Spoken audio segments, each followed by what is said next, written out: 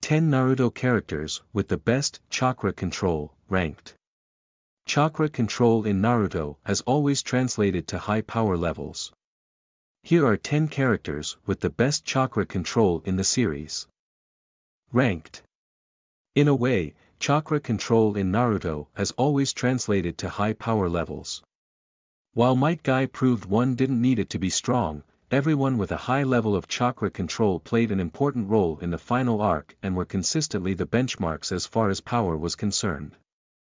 As most jutsu required some semblance of chakra control and Naruto became less about strategy in favor of overpowered techniques, the chakra gap only grew. By the end of the series, even someone like Naruto improved to the point he could keep pace with others.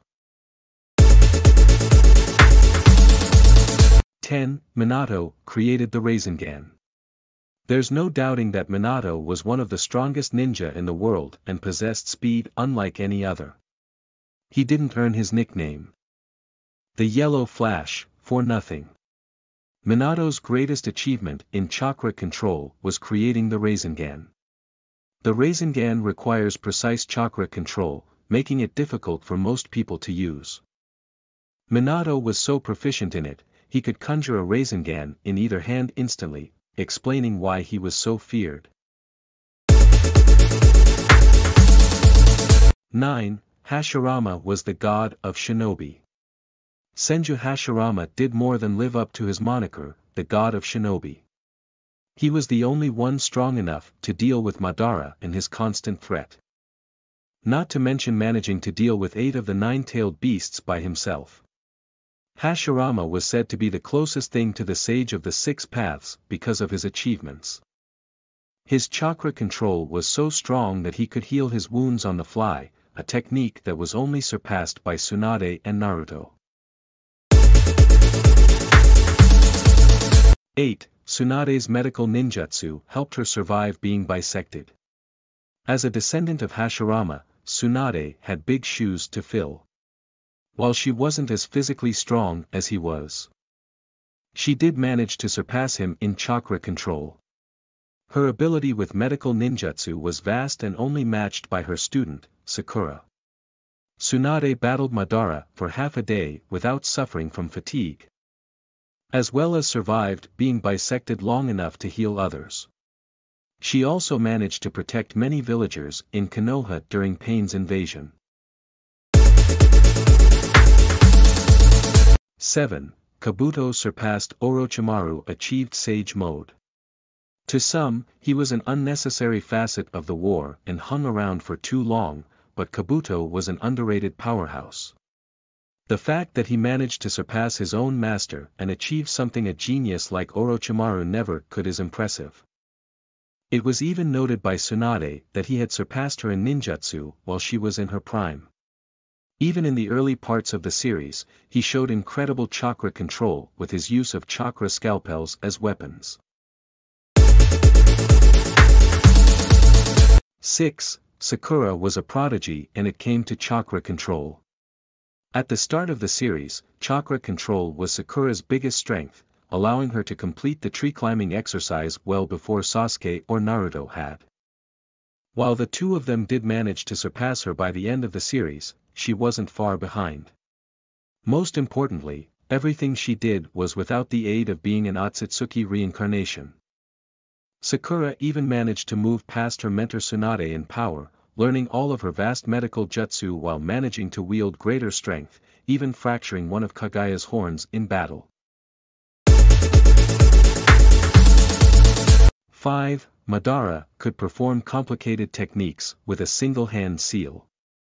Despite never being able to overcome his longtime rival, Hashirama, Madara does have him beat in one aspect: he has supreme control of his chakra, putting him beyond the level of just about anyone. Madara could perform complicated techniques with a single-hand seal and even summoned the demonic statue of the Outer Path from the moon in his old age.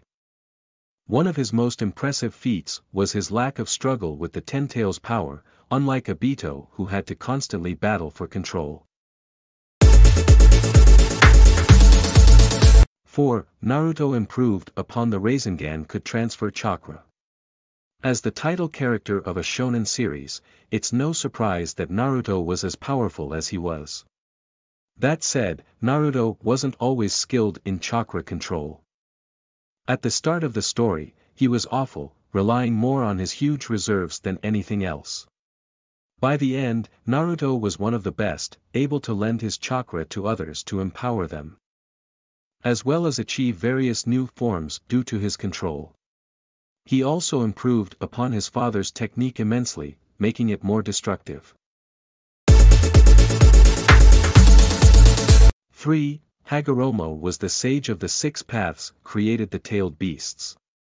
As a literal god amongst mortals, Hagoromo was unparalleled in both chakra control and usage. As the first person born with chakra, he learned to use jutsu without the need for hand seals, showing how advanced he was compared with the current generation. As with Naruto, he could also transfer his chakra to others, empowering them in the process. His greatest feat is splitting the Ten-Tails chakra, creating 9 separate beasts to prevent it from causing any further harm. 2. Sasuke quickly mastered the Rinnegan Spacetime Ninjutsu.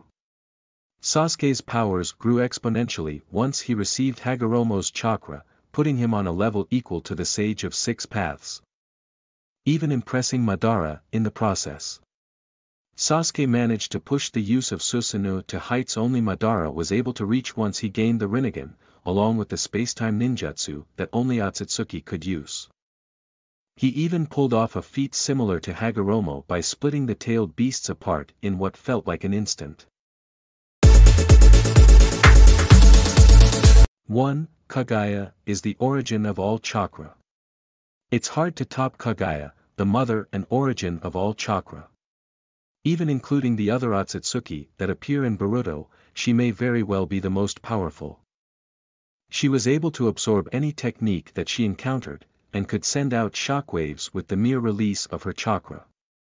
Kaguya's even able to absorb chakra from others, be it via touch or from the victims of infinite Tsukuyomi, the latter being due to her connection to the god tree. And then there's her spacetime ninjutsu.